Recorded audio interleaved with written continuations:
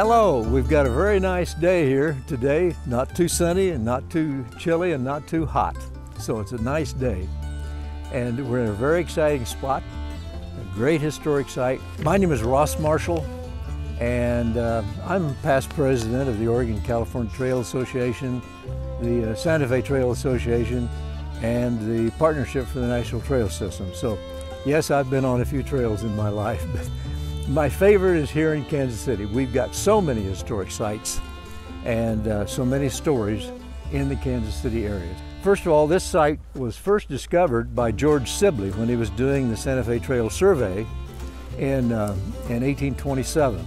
It wasn't a trail, it wasn't a site, it was just a place that he noted would be a good campground, and he was going just right up here on the high ground, a quarter mile away for what he thought would be a good trail, and it turned out to be a good route for the trail. Westport was founded in 1834 by John McCoy, and he founded it not for the trails, but he founded it because the Indian tribes had been moved here in 1830 west of the Missouri border, needed a place to buy goods, and so he started a trading post there, and that was the start of what we know as the town of Westport. Traders and trappers and all began to outfit there and come this way. So they discovered a campground here in the 1830s, and it became a rather commonly used location. There was a guy by the name of Wisniewski, and he was a wealthy guy, and he traveled the Santa Fe Trail in 1839, and he camped here, and he said Sapling Grove was a little hickory wood with fresh spring water.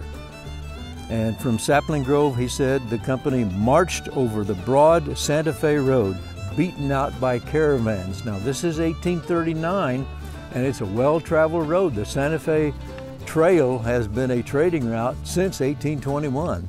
So you're talking about nearly 2 decades. Yes, the road was fairly well beaten down. There was another guy by the name of John Marsh who went to California in 1837, and he bought some land from Mexico, who had dominion over what we know as California now. And he bought land and made a lot of money, and he began to write back here for people to come out and be a part of it with him in California. There was a young man by the name of John Bidwell who lived up in Platte City. It was a new little town that just started. He was a young guy, he was only 20 years old, and he settled on some ground up there.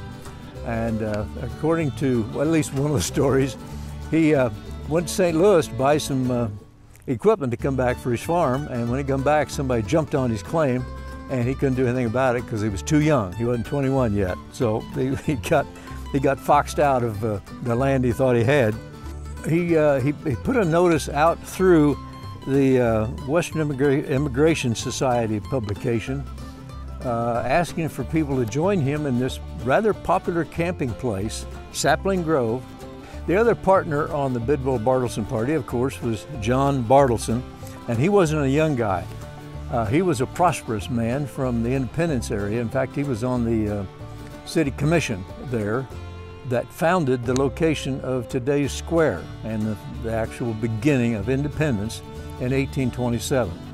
And he caught a vision here of this train that might go west to California, and he thought he'd like to do it. So he joined in. And in fact, he was elected captain of the wagon train. Didn't work out very well because he was hard to get along with. And John Bidwell, the young guy, he became the go-to guy for a lot of the trek to California. Anyway, they got it all together, and they left here on May the 12th for California. Got out a good bit of the way, and the train split in half. The part that Bidwell and Bartleson were with made it to California, and there was 32 people, 32 men and 1 woman that actually got there on the Bidwell-Bartleson party itself. So that's the history of the first real wagon train to California, and it left from here, right here at this spot. Anyway, it's a great story, a lot of trails history here, and a lot of history of our country, part of the westward movement. I hope you found this story interesting. Thank you.